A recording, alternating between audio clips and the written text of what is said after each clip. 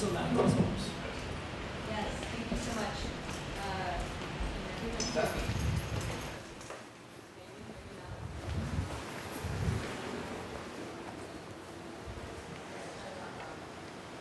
Well, thank you all for still being here. I know we're around an hour, almost done, right? My name is Grace Wilson. I'm from the University of Virginia.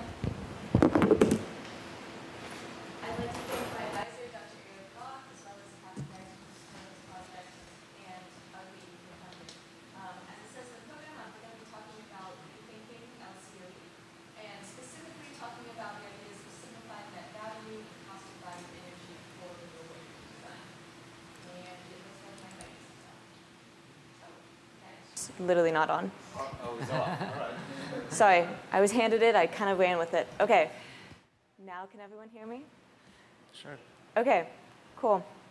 Well, as I said, I'm Juliet Simpson from the University of Virginia. And so this is my talk. Just to give you some background, I know as engineers, we have a tendency to look for the fastest, best, most efficient technology. And today I'm going to be asking us to kind of stop and think a little bit about the economics and the value of those technologies.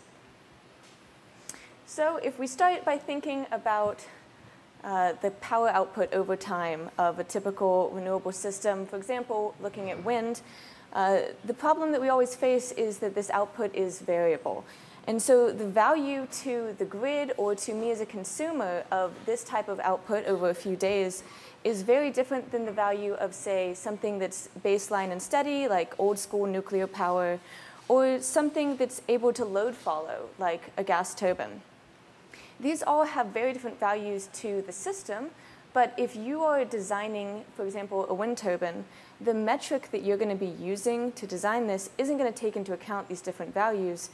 You're usually going to be using something like the levelized cost of energy, or LCOE. This is pretty standard for designing different types of energy systems.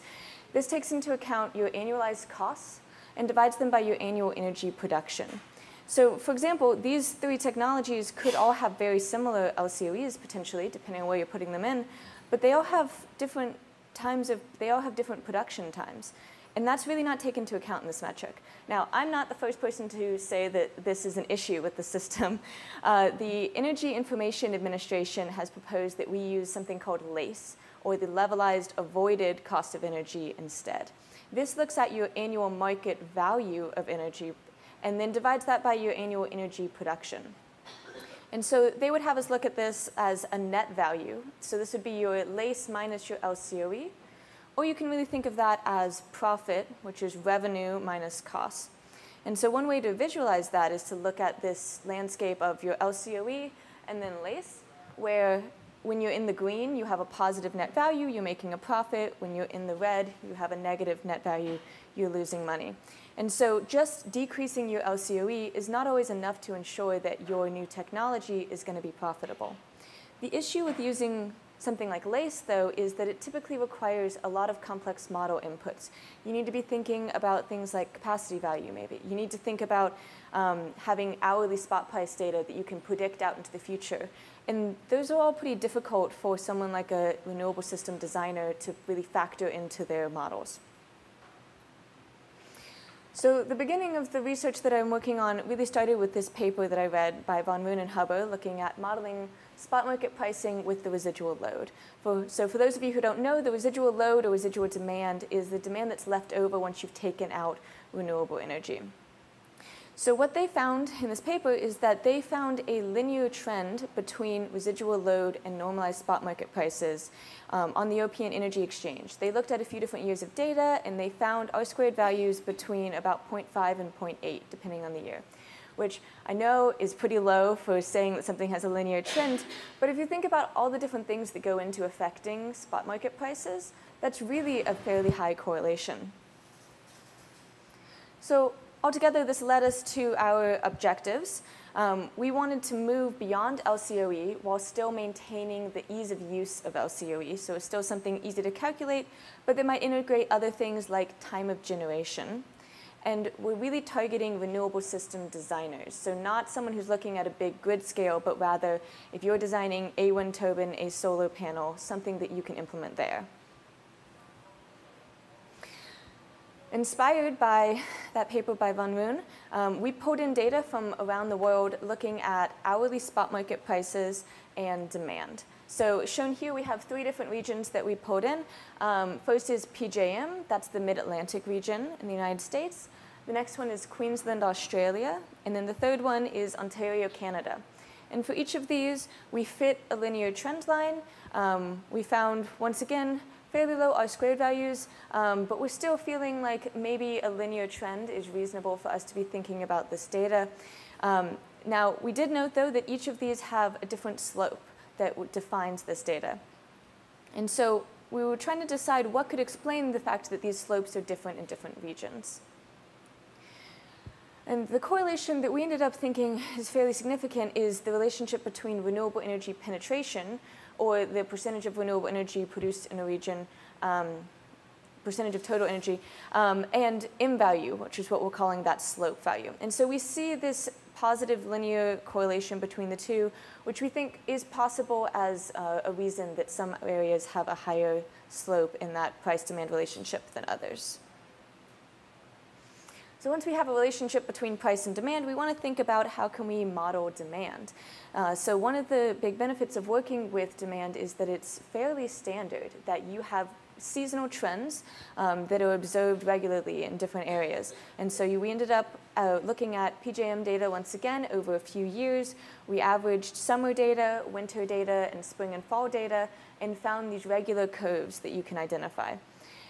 Now, we have compared these here with one randomly chosen week of spring, fall, and winter data, and you see that generally an average curve does a pretty good job of predicting what the demand is going to be on any given week. And so you can string together a bunch of these standard weeks to create a whole year worth of standard demand. And this is a pretty easy way to then predict demand for a year in a region. So bringing that all together, we have this linear model that we've proposed that relates price through this price-demand slope, which would be regionally dependent, to residual demand, or demand minus renewable energy. We solved for the constant in this equation on average. All of these are non-dimensional values, and so we, in the final iteration, have decided that Q prime is the variation of renewable generation about the mean. And most of the regions that we're looking at right now have fairly low renewable energy penetration. So the equation that we're working with right now, we've decided that we can ignore that variation as random noise. But we know that when we have it built into these equations that once renewable energy penetration increases in a lot of these regions, we can factor that back into the model and start to account for that as well. In order to prove how well this linear equation works, first we need some data to work with. So we pulled in wind data from off the coast of Virginia, and we applied to hourly wind data, we applied the NREL 5 megawatt wind turbine, reference turbine power curve. It's a pretty standard reference turbine that's used for wind analysis. We also pulled in data from the UVA solar array. And so you'll see here we have wind and solar data. These are an example week of summer and winter compared to demand. You see that wind tends to generate pretty randomly. It doesn't really correlate or anti-correlate with demand. However, solar has strong correlation with demand every day. In order to really check how well our linear model was working, we found the easiest thing to apply was the value factor. So value factor looks at your average renewable spot market price and divides that by the average spot market price in general. And so you really get an idea for how much is your renewable technology making in spot market prices compared to the general baseline technology. So first we applied the value factor using real spot market price data. And we find using real spot market price data that wind has a value factor pretty close to 1. And that makes sense. Wind has a fairly random production, and so you expect it to be pretty close to 1. And then solar has a value factor greater than 1. Also makes sense. Solar tends to correlate with times of high demand. Now, then we apply this using our linear model to real demand data. And we see a little bit of error show up, but still it does a pretty good job. And finally, we apply this using our linear model with modeled demand data. And we still find relatively low error. It seems to be doing a good job of modeling value factor. We then have applied this to the next year worth of data and still found less than 5% error for calculating value factor for wind and solar in the region. One concern that we did have was, what if the value factor, what if we're a little bit off on M value? What if M value changes by region, but also I have some amount of error in calculating it? How does that affect the value factor?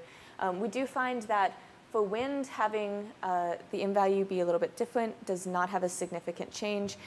For solar, it is more significant, so that's something we have to be aware of. One interesting thing, though, that we noticed once we kind of started to plot these things out is using this linear relationship, you can start to think about the valuation of things like, if I had wind production in a place like Ontario, which has M value that's pretty high, around 4, if I were to change that wind production to more of a solar type schedule, so producing no different power, I'm just changing when the power is produced, I could increase my value factor by about 50%.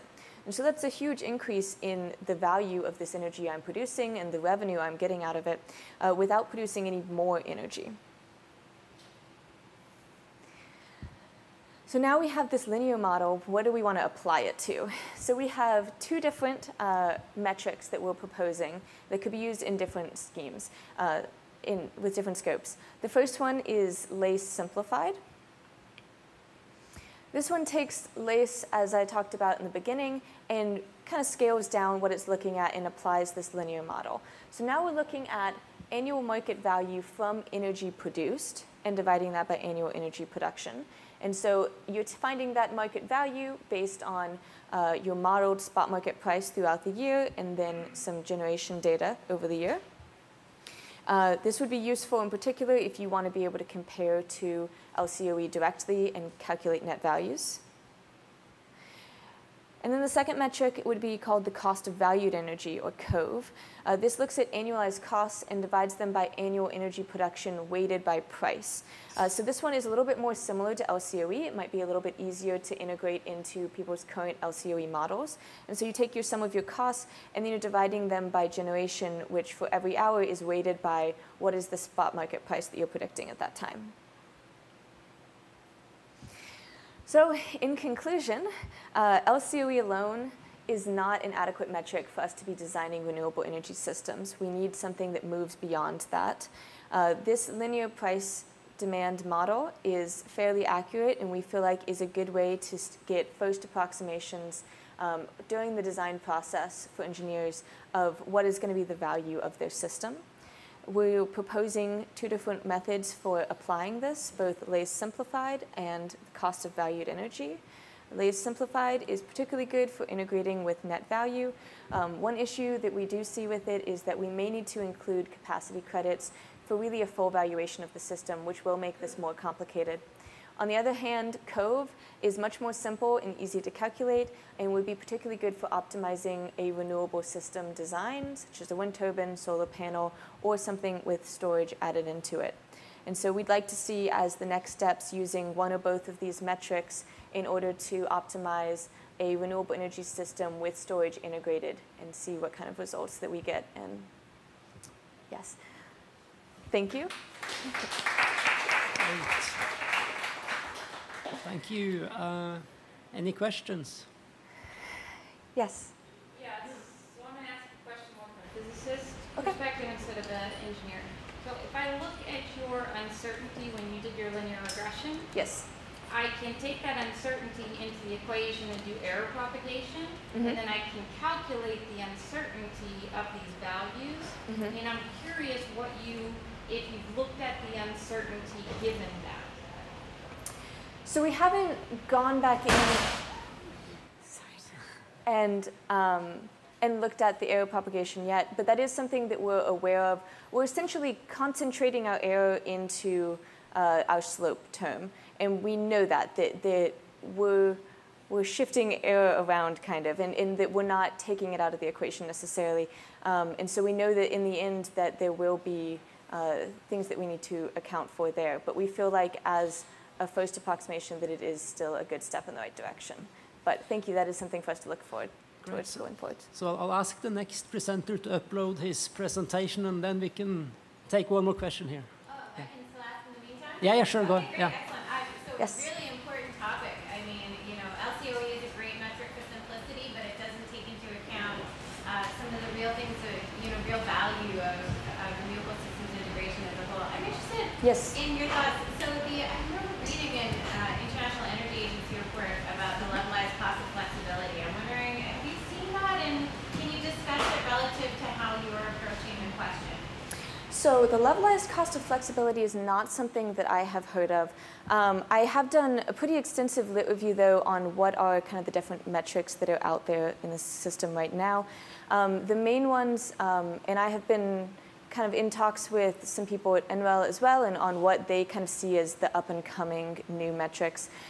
System LCOE is really one of the biggest ones. Leon Hirth, who is in Germany, I believe, is really kind of the pioneer on a lot of these things, that he has done a lot of great work on how do you think about valuing different systems and the effect of adding renewable energy not just to that system, but to the entire grid. How does it affect, for example, your base load capacity and your backup, your spinning reserves, things like that.